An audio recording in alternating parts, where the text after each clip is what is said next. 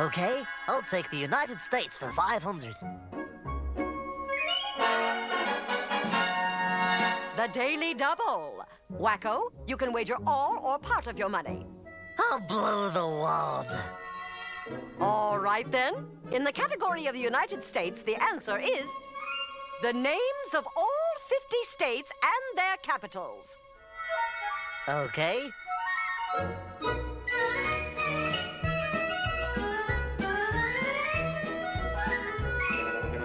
Here goes.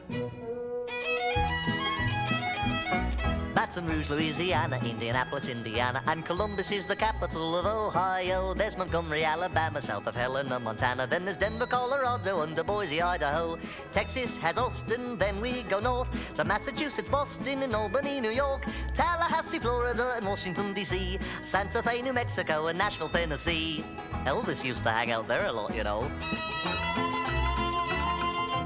Trenton's in New Jersey, north of Jefferson, Missouri. You got Richmond in Virginia, South Dakota has Pierre. Harrisburg's in Pennsylvania, and Augusta's up in Maine. And here is Providence, Rhode Island, next to Dover, Delaware. Concord, New Hampshire, just a quick jaunt to Montpelier, which is up in Vermont. Hartford's in Connecticut, so pretty in the fall. And Kansas has Topeka, Minnesota has St. Paul.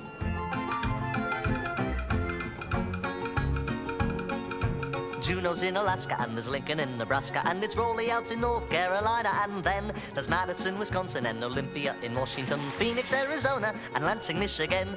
Here's Honolulu, Hawaii's a joy, Jackson, Mississippi, and Springfield, Illinois, South Carolina with Columbia down the way, and Annapolis in Maryland on Chesapeake Bay. They have wonderful clam chowder. Cheyenne is in Wyoming, and perhaps you make your home in Salt Lake City out in Utah where the buffalo roam. Atlanta's down in Georgia, and there's Bismarck, North Dakota, and you can live in Frankfort in your old Kentucky home. Salem in Oregon, from there we join. Little Rock in Arkansas, Iowa's got Des Moines, Sacramento, California, Oklahoma and its city, Charleston, West Virginia, and Nevada, Carson City. That's all the capitals there are. Huh?